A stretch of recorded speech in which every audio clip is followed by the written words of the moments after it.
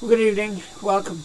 I am Pastor Rick Williams. This is Zion Lutheran Church, and it is Wednesday, September 21st, and this is Wednesday evening Bible study and prayer. Thanks for joining me this evening. This evening we are going to be taking a look at our readings from last Sunday, which I believe was the 14th Sunday after Pentecost. A couple of fun ones. First one was Amos, chapter 8. Not so much, nothing exciting going on with Amos. That's pretty straightforward. But then we get into 1 Timothy chapter 2. We're going to go through that one. This one, this one can cause some controversy. We'll take a bit, we'll dive into it a little bit. Maybe look a little bit at what the commentaries have to say. This one's caused some division over the years. And then finally, we'll look at our gospel reading, which is Luke chapter 16. And this is the parable of the shrewd manager, which also probably in all of Scripture is one of the most difficult parables to really get your hands wrapped around. So we're going to take a look at that. And hopefully you were able to either be in church this past Sunday and listen to Daryl, or were able to watch me perhaps online.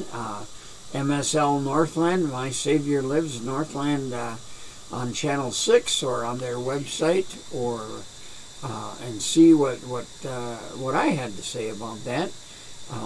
You're also, hopefully, maybe even come to church tonight at 6:30. You can see that, hear that message. Anyway, but we're going to take a look at that. So those are the big three readings for today. And then let's see, what else are we going to look at? We're going to look at announcements. Nothing new and pressing there other than a reminder about the Wednesday evening service. And a reminder, we've got pictures coming up. October 17th and 18th are the picture taking days for the new directory. You can schedule online. You can do it at church on Sundays, or you can give us a call. We can help you out with that. So yeah, the more people we get, the better it is. And yeah, remember that. Hopefully you get signed up. Here's the other thing. If you know somebody else that you know might want to have a family portrait, they can sign up, and their picture doesn't have to be in the directory. And they'll get the free sitting along with everybody else. They'll get a free 8x10 along with everybody else. So yeah, so if you know anybody that would like to have some family pictures taken, we can sign them up. All right. So let's see. Other thing we have then is our prayer list. On our prayer list tonight, we have Harold Larson and Penny Larson, Lowell Nutt, Mary Jo. I'm going to have to check, see how Mary Jo's doing. We have Dave Anderson. I have not gotten an update. I'm going to have to make a call on Dave. Dave was supposed to have, excuse me, surgery last week. And then also Diane Beiersdorf. And Diane did have surgery last week. She's home. And from what I have heard, things are going very well. So we are going to continue to pray for a speedy recovery for Diane. So, let's see. Let me get back to the main screen there.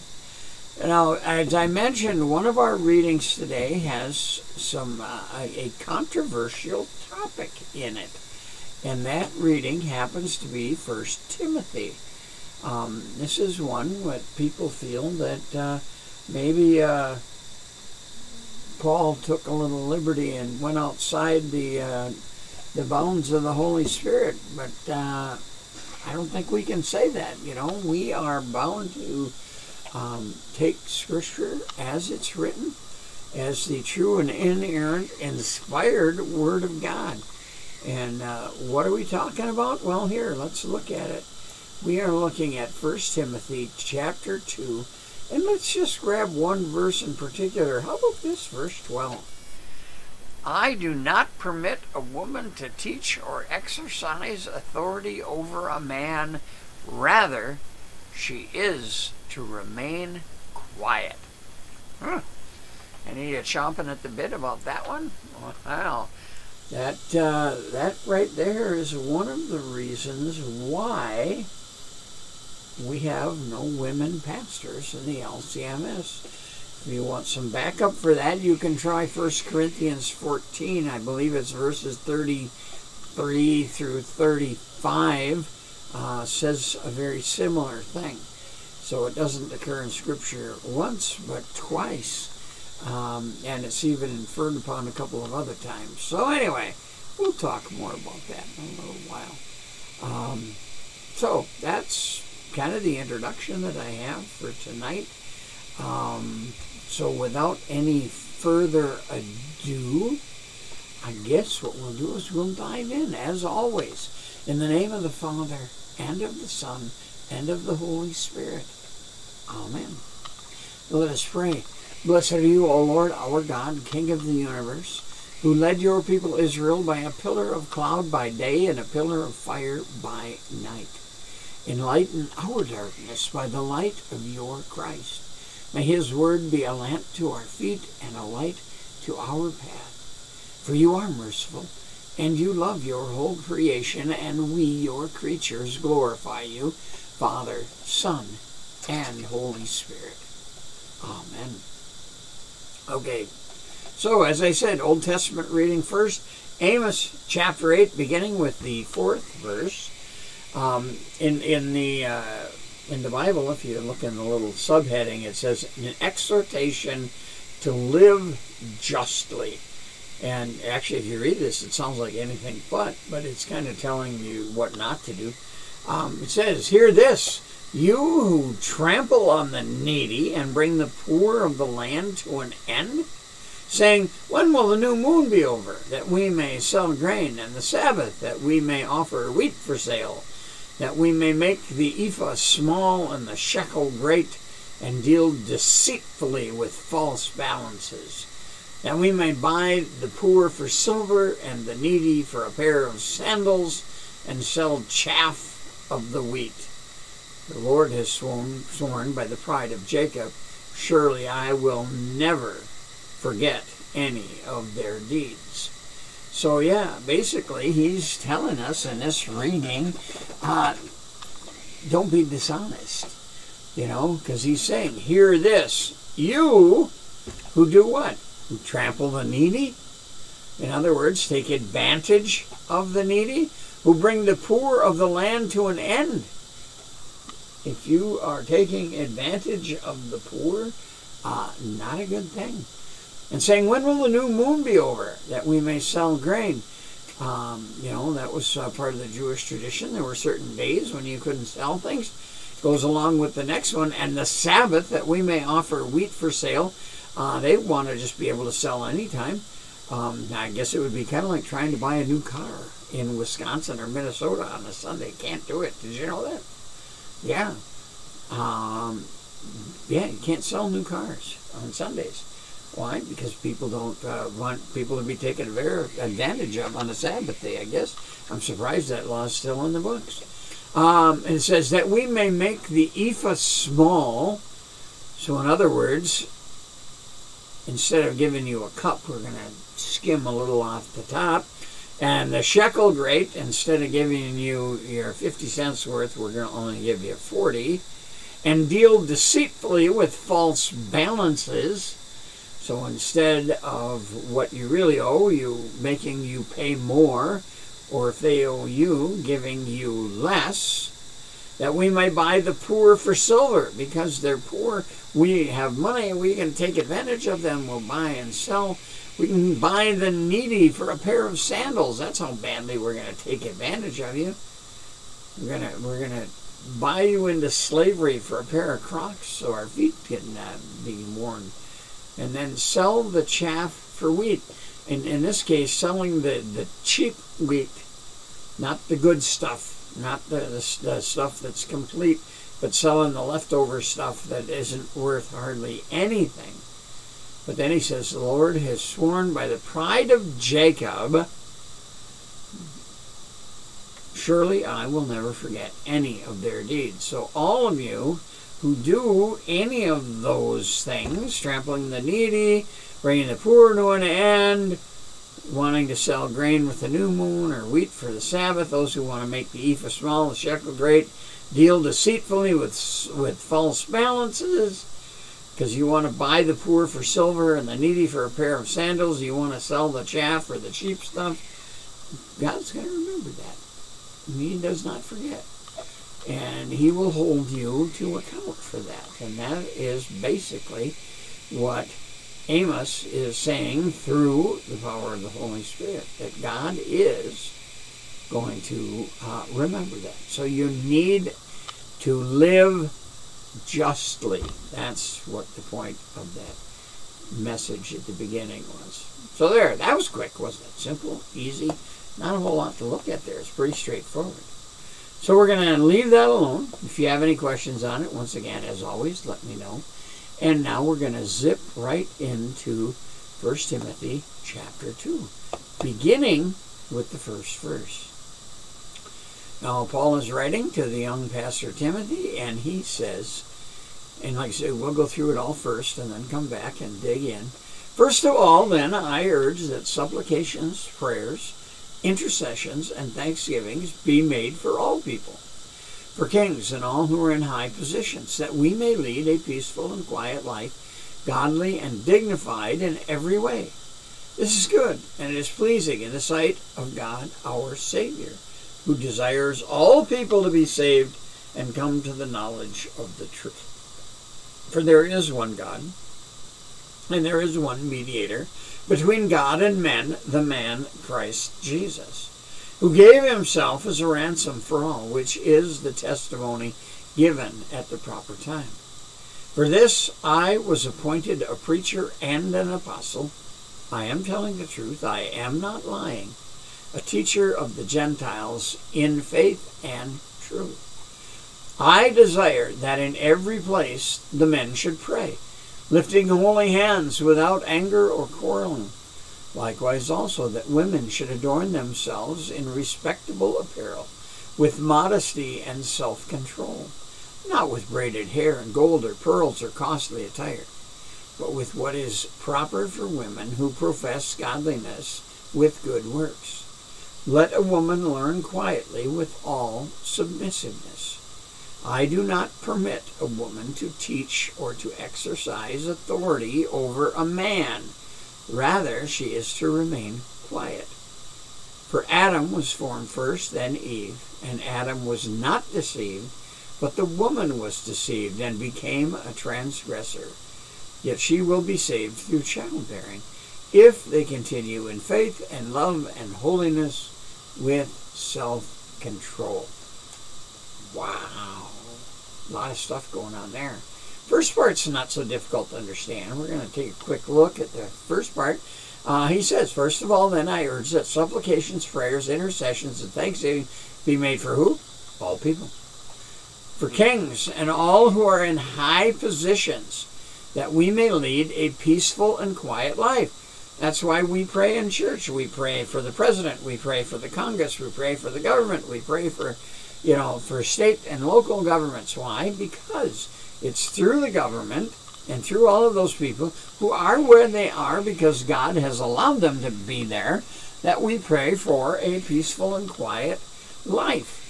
And, it's supposed to be godly and dignified in every way. Now, sometimes that doesn't always happen, does it?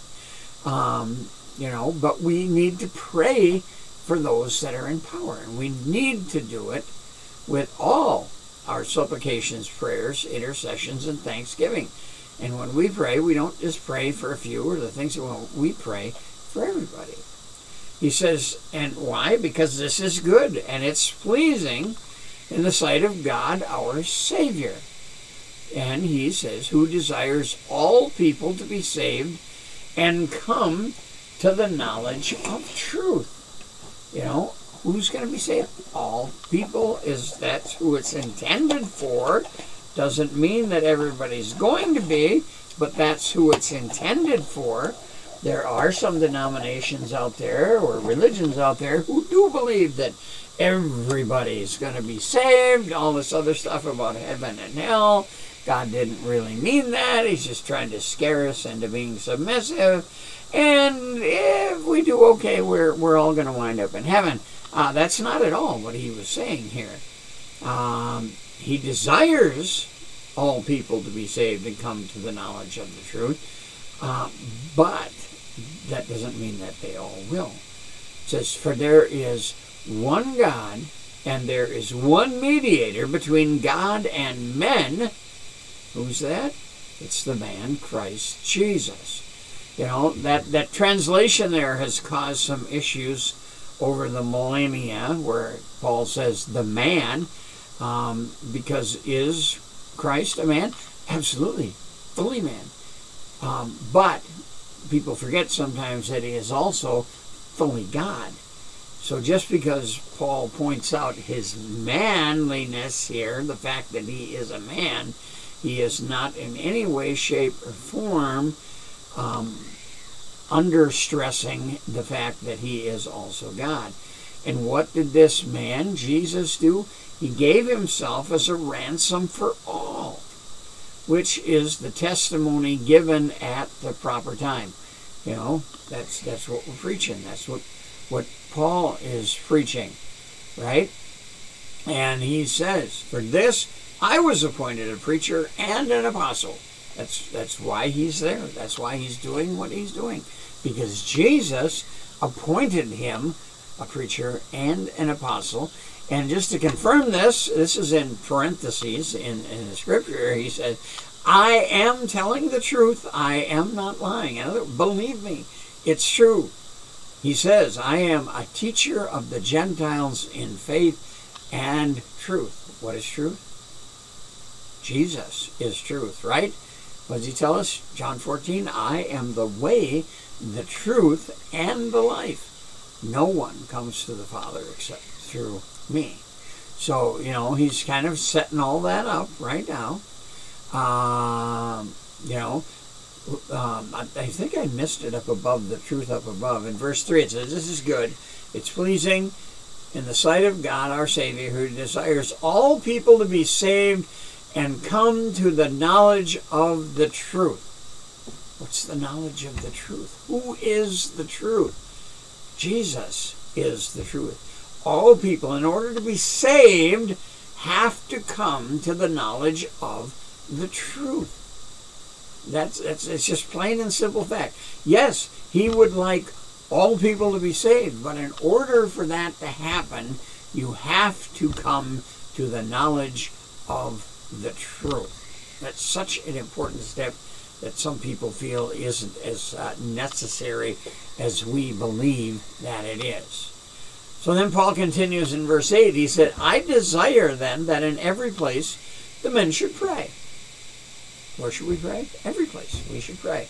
Lifting up holy hands without anger or quarreling. Father, hear my prayer. Lifting up holy hands. Now here's where he gets in here. Without anger or quarreling. So don't be fighting over what you need to pray. Don't pray anything out of anger. You know, just do your prayers and do a good job of it. And then he says, likewise, also, so while the men are praying there and lifting up their holy hands, likewise also that women should adorn themselves in respectable apparel. What's he talking about? How women appear when they are worshiping, when they come to church, when they are going to be praying as well. And with what? With modesty and self-control. Not with braided hair and gold or pearl or costly attire. Why? Because those can be distracting, right? Distracting from what's going on, distracting from prayer. Also, particularly in Paul's time, if you were tending to dress like that, you might be in a position, and by position I mean in a position in life that may not be quite as reputable, if you catch my drift. But that's why he says, don't get all fancied up. Don't be wearing all the braided hair and the golds and the pearls and the costly attire, you know, fancy dresses and all that. You know, we need to come to worship clothed for respect.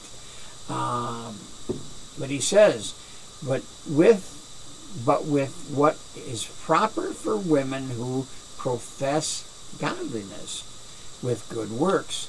If you look around the area, you might find a few denominations where they take that quite literally, right? Where the women don't wear any fancy jewelry or any bright clothing. They always are dressed perhaps in, what would you call it? What do you call colors that are browns and blacks and grays and nothing fancy, not a lot of bright colors. They're not wearing any jewelry to help give them the appearance of what is proper for women who profess godliness with what? Oh, good works. Good works is always a challenging statement, especially for Lutherans. You know, we always have to remember those good works are the things we do because we're saved, not to be saved. Then we come into verse 11, and it says, let a woman learn quietly with all submissiveness. All right? What he's saying here is when you're in church and you're listening to the sermon and the pastor's speaking, don't interrupt him. Listen to what he has to say. If you have questions, hang on to them. Is that an issue nowadays? Not really. I don't think I've had anybody interrupt my sermon ever with a question or you know, raised a ruckus because of what they're hearing. But then Paul goes on, and now this is where I want us to remember that what Paul is writing is the inspired Word of God. This isn't Paul's word. This is the Holy Spirit talking, and he says, I do not permit a woman to teach or to exercise authority over a man. Rather, she is to remain quiet. Now, does that mean she can't speak? No. But she is not to be in a position of authority over a man. Is a pastor in a position of authority? Yes.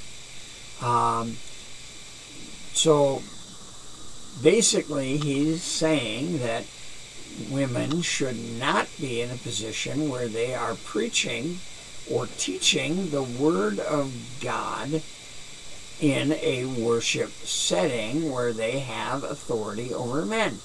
Now, does it mean that women can't learn or can't preach or can't teach? It means that in an open public setting over men. Can they teach Sunday school? Yep. Can they teach Bible study? Yep. Scripture even goes as far as say that they can teach the elderly and that kind of thing. It's really more about God's order, and that's what comes up in verse 13. For Adam was formed first, then Eve. It's God's order of things. That's the way creation happened. Adam was not, and then we get into the and Adam was not deceived, but the woman was deceived and became a transgressor, who was misled initially by the serpent, Eve, right? He tempts Eve. Eve takes a bite of the apple, or the fruit, the forbidden fruit, and then Eve convinces Adam to take a bite. Now, granted, he was deceived as well, but Paul is laying a little more of the responsibility on Eve. But then he also says, yet she will be saved through childbearing. Now, does that mean that if you have a baby, you've been saved? No. It just means that that is where the position in life of the woman is. And it is, right? Men can't bear children, you know, if they continue in faith and love and holiness and with self-control. So faith is still the key to salvation. Now, what I wanted to do is I wanted to give you guys an idea of, I'm going to open my thing up here. I've got it open. I'm just trying to make it a little bigger so I can read it a little bit. I wanted to get some clarification on this. And So I want to share with you. This is the opinion, because that's what commentaries are, is someone's opinion, someone's interpretation. This is the opinion of my good friend, Mr. Kreitzman. Once again, this is written in 1898, 1899, something like that, so 125 years ago. And let's see how he interprets this. And I think this might help a little bit. And then we can also maybe talk about, have things changed. Or should they change? Here's what he says. Having spoken of the appearance of women in public services, the apostle now adds a definite prohibition. So in other words, this is picking up at verse 12. Meaning, or 11, meaning, how they should appear in church. He already said that. They should adorn themselves in respectable apparel and modesty and self-control and not with braided hair and all that. So now, having spoken of the appearance of the women in public service, the apostle now adds a definite prohibition, forbidding women to be public teachers of a Christian congregation. But to teach, I do not permit a woman, nor to exercise dominion over a man, but admonish her to be in silence. Now, we have to remember, Mr. Kreitzman is looking at the King James Version. This, he connects with his command. Let a woman learn in silence with complete subjection.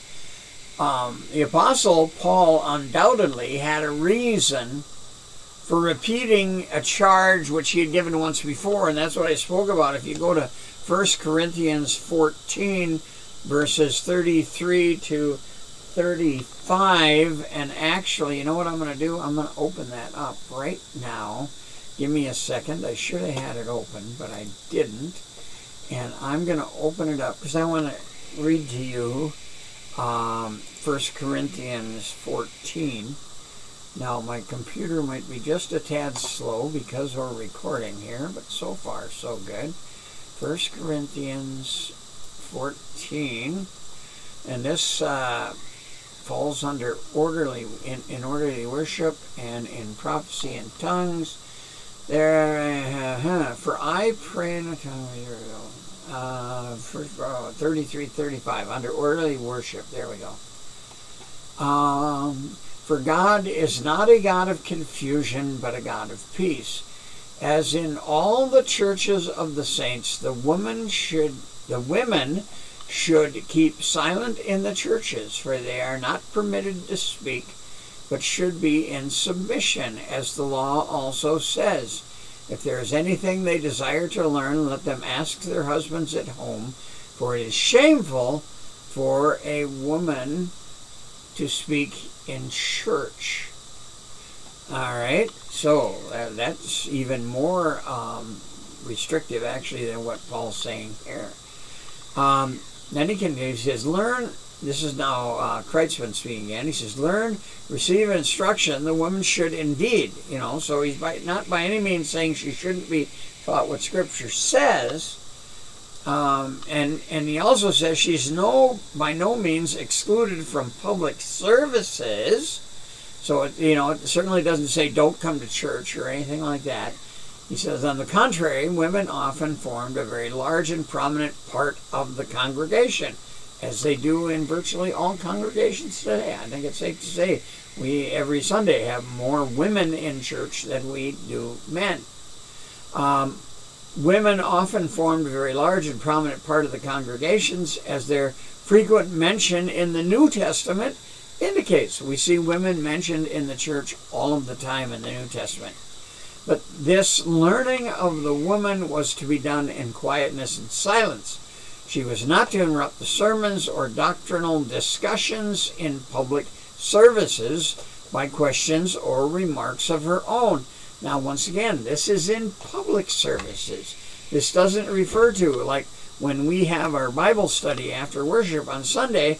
It certainly doesn't mean that the women who are in part of that Bible study can't ask questions, because that isn't a public service. That's where we're having a discussion and that type of thing.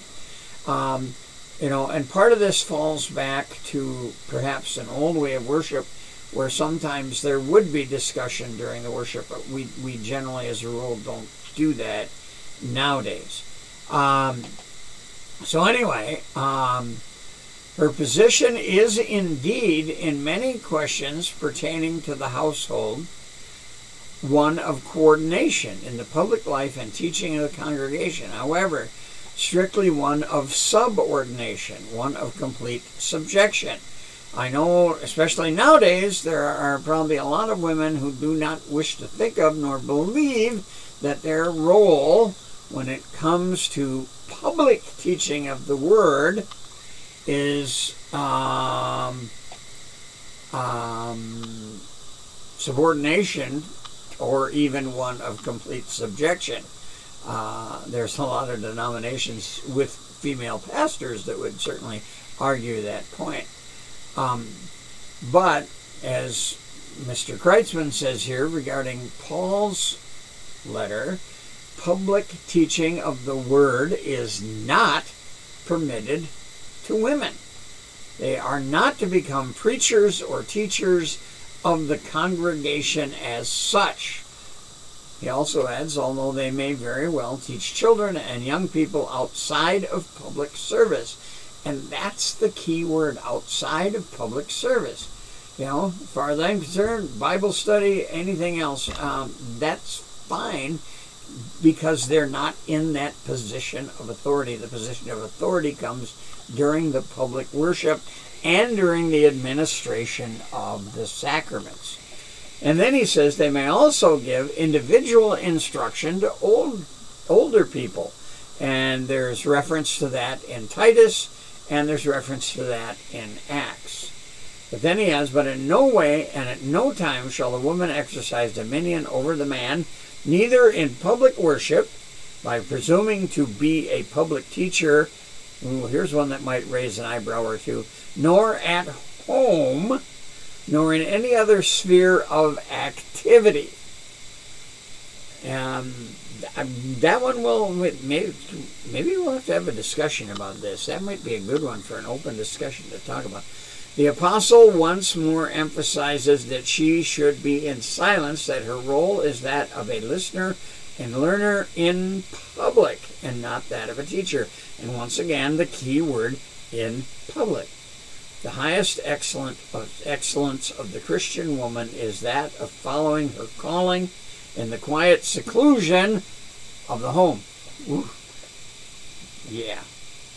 The apostle now supports his rule of silence on two grounds, and this is where we get into that last part. It says, for Adam was created first, then Eve, and Adam was not deceived, but the woman, overcome by deceit, was in the transgression. The priority of Adam's creation is thus a testimony for the order of God, that the man should lead and rule for all times. Yeah, God created man first. Then God made the woman as a helpmate for man. The subordination of women holding good even before the fall. So even before that bite of the fruit, the woman was in a subordinate position to the man. So he continues, the woman was and should be in the relationship of dependency to the man. I know a lot of women out there that if you tell them they're in a relationship of dependency with their men, are probably going to throw things at me. But then Dr. Kreitzman continues, from which it follows that her status should not be that of leader or teacher in the church. Once again, not in the public light. In the second place, the story of the first man shows that there was no temptation and fall as long as he was alone. This is kind of an interesting statement here. You'll have to bear with me on this one. And I'm not 100% sure on that I agree with Mr. Kreitzman's interpretation. All right. But in the second place, the story of the first man shows that there was no temptation and fall as long as he was alone. As soon, however, as the woman, a weaker vessel, was present, Satan made his attack. Thus, Adam was not deceived, was not seduced, but Eve was overcome by the devil's deception.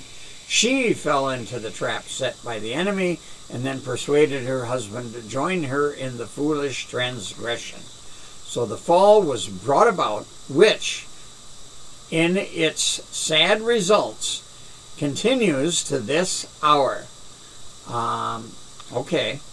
Here again, the subordination of the woman is plainly shown, a fact that excludes her from being a teacher in public worship where her office would give her dominion over man.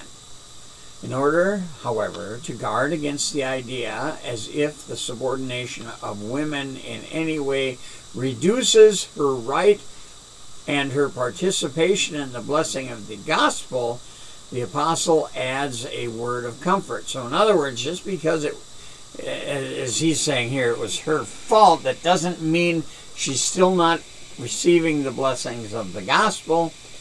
But he says, but she will be saved through childbearing if they remain in faith and love and holiness with sobriety. St. Paul, this now is a writing of Luther. Luther says, St. Paul, taking the common sense view that childbearing, rather than public teaching or the direction of affairs, meaning running things, is a woman's primary function, duty, privilege, and dignity.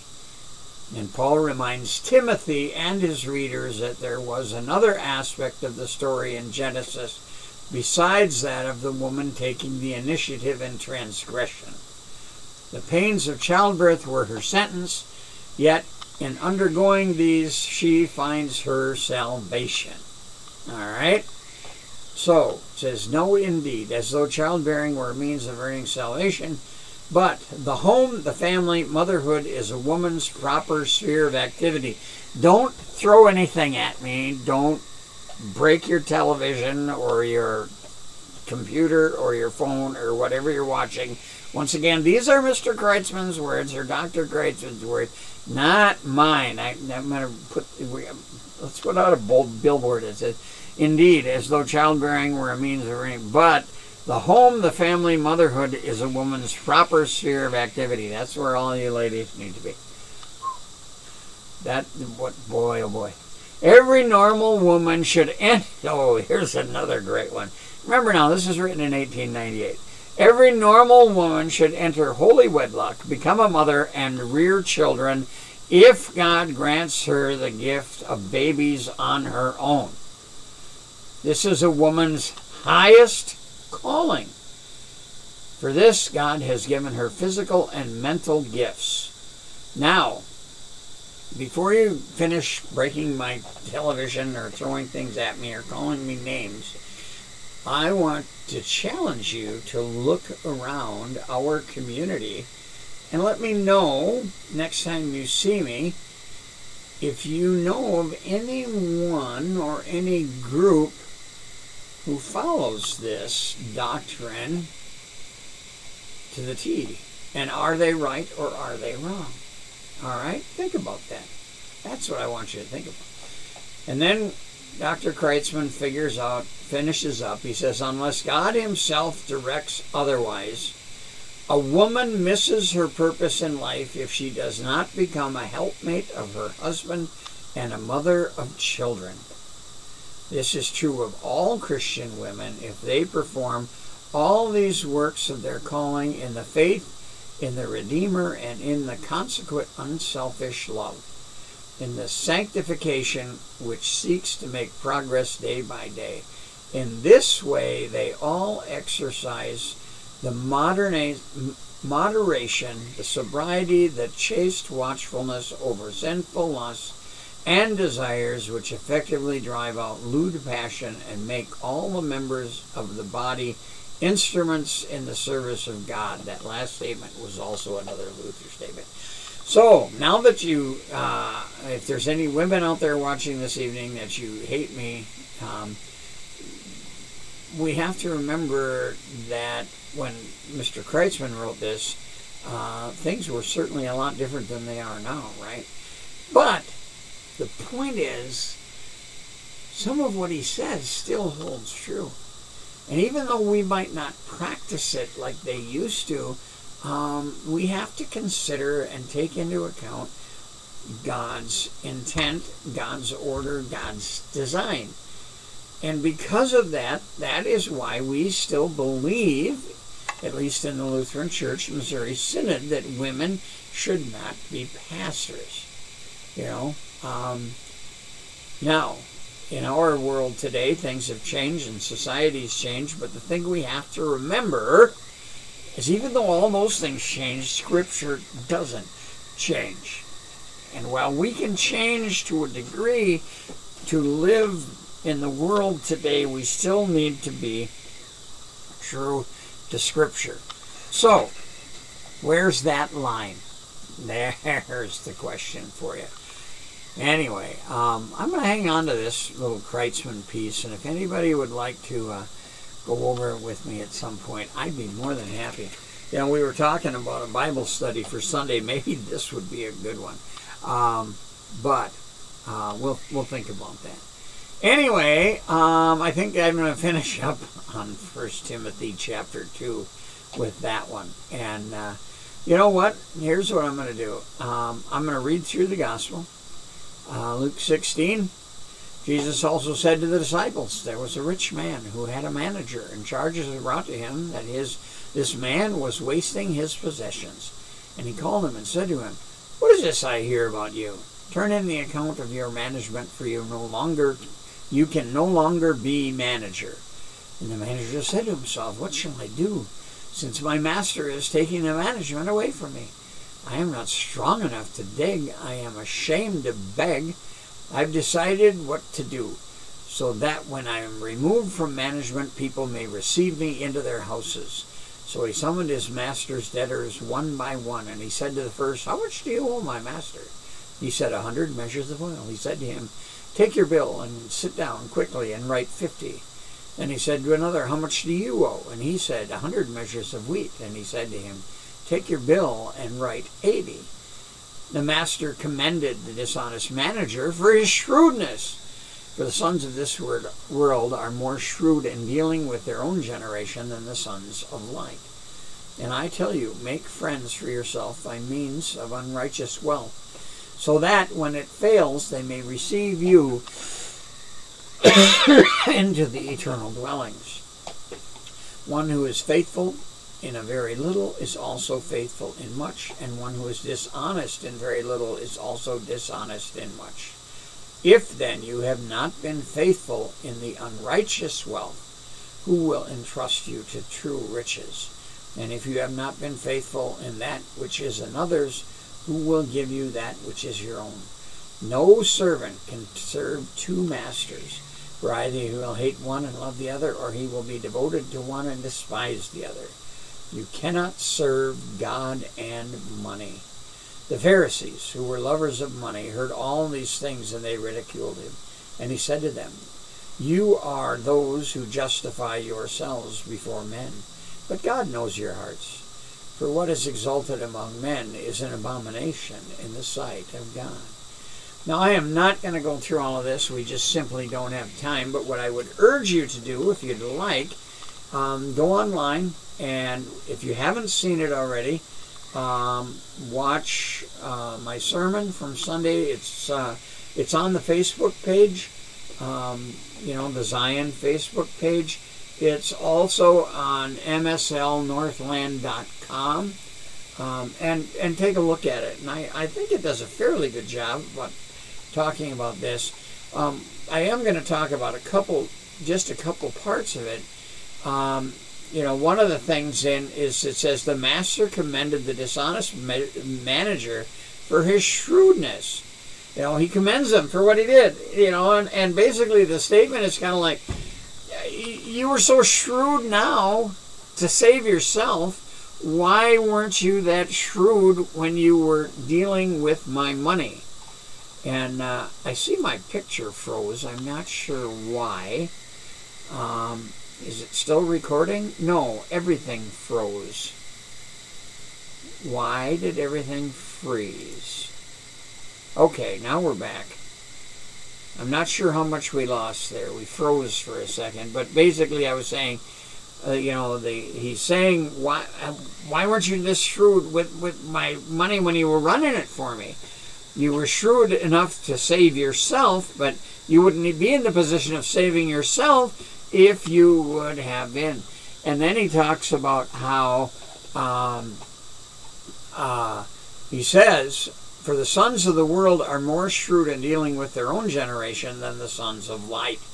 In other words, people dealing with other people in the world tend to be very shrewd and play each other, and that sometimes the people of light, the Christians, aren't that shrewd, and maybe we should be a little more. But then he says, if you have not been faithful in the unrighteous wealth, who will trust you with true riches? If you have not been faithful in that which is another's, who will give you that which is your own? Right?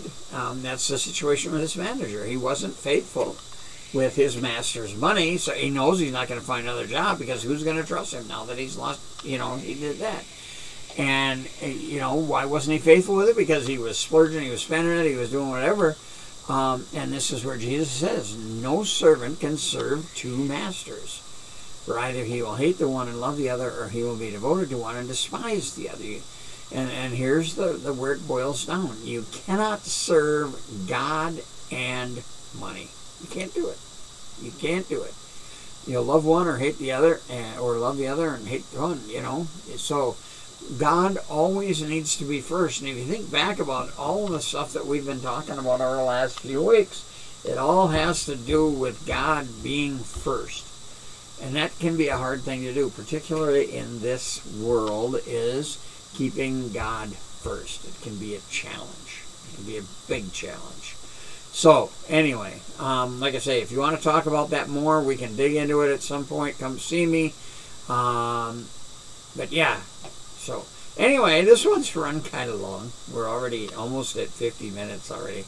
So what I'm going to do is just have a quick prayer, particularly for those on our prayer list, and then we'll close up with the Lord's Prayer and we'll call it a night. So, let's pray. Heavenly Father, we thank you for all the blessings that you bestow on us each and every day. We thank you for favorable weather, the abundance of fruit of the earth. We thank you for peaceful times. Lord, we ask that you deliver us from all affliction, wrath, and danger and need. And Lord, we bring before you this evening those with special concerns or needs, including Harold and Penny, Lowell and Mary, Dave Anderson and Diane Beyersdorf. Lord, watch over all of them. I need to check too. I had heard, Lord, that Harold was in the hospital. I'm hoping that he has since been released. I'll have to try and get a hold of him. Lord, watch over all of them. Help them to recover as be your will. Keep them in your care. Lord, we also wish to pray for those who may be grieving, those who are unemployed or underemployed, the chronically ill, the shut-in, and all those whose needs we don't even know about. Lord, you know what they need, and we pray that you deliver them. Lord, we ask all this in the name of your Son, our Savior, Jesus Christ, who taught us to pray, Our Father, who art in heaven, hallowed be thy name. Thy kingdom come, thy will be done on earth as it is in heaven. Give us this day our daily bread, and forgive us our trespasses, as we forgive those who trespass against us. And lead us not into temptation, but deliver us from evil. For thine is the kingdom, and the power, and the glory, forever and ever. Amen. Once again, thanks for joining me this evening. If you've got any questions, because it's certainly an interesting topic tonight, let me know. I'd be more than happy to talk to you about it. And I look forward to seeing you all again soon, whether it be Sunday or Bible study Monday or whatever. Yeah. And like I say, if you got any questions, thoughts, comments, give me a call. Come visit me. Yeah, love to talk to you about it. So have a good evening. My friends, the Lord bless you and keep you. The Lord make his face shine upon you and be gracious unto you. The Lord look upon you with favor and give you peace. God bless and good night.